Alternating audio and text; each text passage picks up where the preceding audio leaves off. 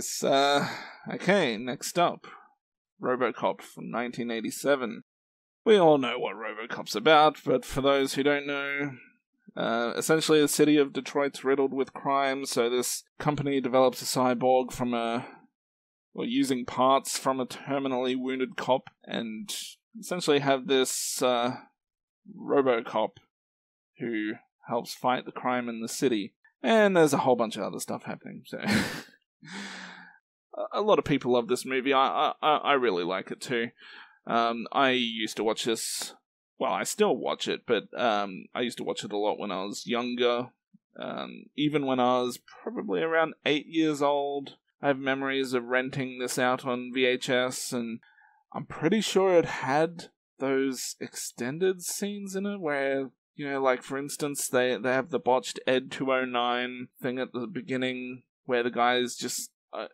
now, I'm not sure if you've actually seen or what version you've seen, but there's a scene where not only does he get shot up while he's standing, also while he's, you know, fallen down on this model of this new city that they're building, he's still getting shot to shit everywhere, blood's flying, and it's pretty, it's a pretty graphic, death. I'm pretty sure that all of that footage was in the original VHS here in Australia. Maybe I'm not remembering it correctly, but I know eventually, you know, later on DVD at some point they added all this extra footage that wasn't on the earlier DVDs, I think. I can't remember. But anyways, it's a classic movie for me. I really enjoy it. I like a lot of the characters. Even a lot of the bad guys in the movie are quite enjoyable in their own way. They all have their own personalities. It's got a lot of graphic violence.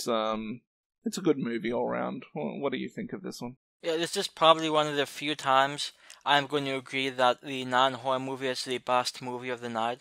You know, I've only seen this once before, but it's a really good movie. It's enjoyable.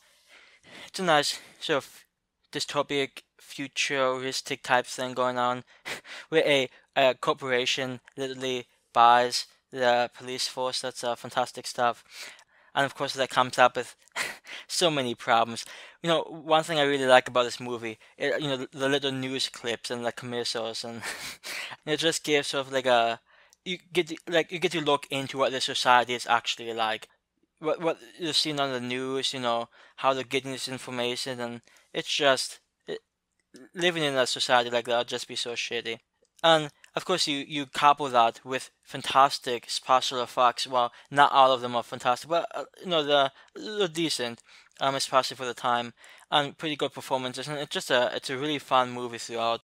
Yeah, sucks to your first day on the job transferred and you get massacred. Yeah, talk about that lag. That's I mean, they establish his character pretty well. They show that he's a bit of a family man, and which makes it a little more sad than if it was just some random guy with no family. And yeah, I'll say one thing I really like about this movie. So after the whole thing where the guy gets shot and sort of reconfigured into a cyborg type thing, I feel like a lot of movies would have him trying to reconnect with his wife and kid, but this movie, I mean, he investigates a bit once he starts remembering who he was, but the only time we see the wife and kid are pretty much through flashbacks, which I think had a bit more of an emotional impact, and I was definitely happy that they tried to pull those characters back in somehow. I take it you haven't seen RoboCop 2. Oh god, I have not. Well, I actually like RoboCop 2 as much as I like the first movie. A lot of other people think it's, RoboCop 2 is still a good movie, but not as good as the first. But they do, only very briefly, they do have him, stalking his family, kind of. Okay. I could see it. I mean, it makes some sense. I'm just happy they left that in the second movie. Yeah. It's still only a very small part of the second movie. It's only like 2 scenes, maybe. But, yeah, they do touch on that a little bit there. Since you haven't seen it, we'll have to do that one sometime in the near future, because I think it's still a really good movie. And then we can go to RoboCop 3, for this a classic. Yeah, well, RoboCop 3, I can leave that one. Anyways, back to RoboCop, the original movie. I think a part of the reason why you may actually enjoy this out of all the other movies we're discussing tonight, which are horror movies, is this probably still has some of the best death scenes out of all those movies. Yeah, like you said, it's a very graphic violence here, and it's fantastic stuff. A horror fan has to appreciate that one death where the guy just gets, I don't know, some sort of chemical spilt all over him, and he's just kind of like melting. And yeah, that was pretty gruesome. I forgot that scene. So when I saw this scene again, it's sort of like it's fantastic stuff. And actually, I have to imagine some people in the theaters when this came out may not have been too impressed with that. Yeah. And I mean, the bad guys in the movie, in general, this gang of, 4 or 5 different guys? I can't remember off the top of my head. I think it's 5 guys, but, the majority of them all have, like I said earlier, they all kind of, in their own way, have their own unique personalities, which all stand out. Obviously, the main one, Clarence, he stands out the most, and you'll really hate them, but at the same time, you kind of enjoy their personalities. So it's one of those rare movies where I wouldn't say you're rooting for the bad guys, but the bad guys make the movie just so much more enjoyable. Yeah, and one thing I'll bring up, and like I said, since it's been so long since I've seen this, I forgot some of the finer details. So I actually sort of assumed that Miguel Furio's character was one of the main antagonists, which isn't necessarily the case. He actually doesn't make it much more past halfway through the movie. So that was a sort of a nice surprise when it turns out the other guy, who seems like an okay guy at the beginning, just like has a few issues with the his robot program, but then we see that he's the main issues. I just thought it was a little nice sort of, not necessarily a twist, but somewhat unexpected turn of events. He just fucked with the wrong guy. That's a great scene too. I'm kind of wondering now, that guy, now I can't remember his name. I know the actor's name, Ronnie Cox. And his name in the movie is Richard, but they call him Dick in some. I'm just wondering, did they do that? Call him Dick?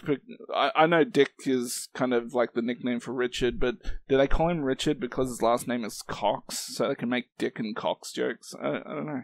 That is a question for the ages. I know it's COX, but come on. And actually, speaking, I also really like the ending of the movie. Where there's like a fourth directive RoboCop must follow, and the way they get around that, it's simple, but it's so. I mean, who doesn't like the ending? Just fun stuff.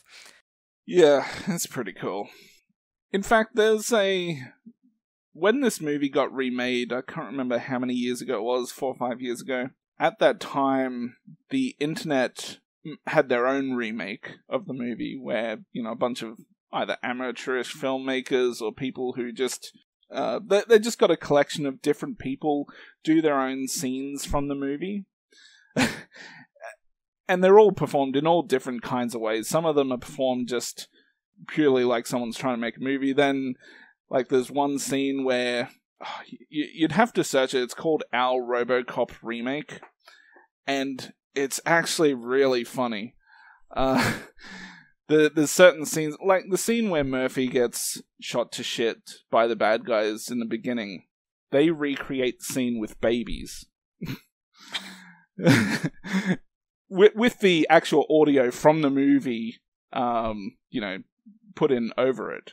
They're holding these babies in clothing that one's dressed like a cop, the other one's dressed like Clarence, a bad guy with glasses and stuff. It's fucking funny. And then there's one scene where, they spoof the scene where RoboCop shoots a guy in the dick. In this one, he shoots a guy in the dick, and then suddenly all these other rapists just come out of nowhere, and he's shooting like 100 different guys in the dick. and that's probably the one that gets talked about the most, but one that I really, really love is towards the end. You know how in this movie you've got the Ed 209 guarding the building? Yes. And, Murphy comes along, shoots it. In this one, same thing happens, but before he shoots it, Ed 209 quickly says, "No, I have a family." Then they do this flashback of Ed 209 with little Ed 209s. It's so hilarious.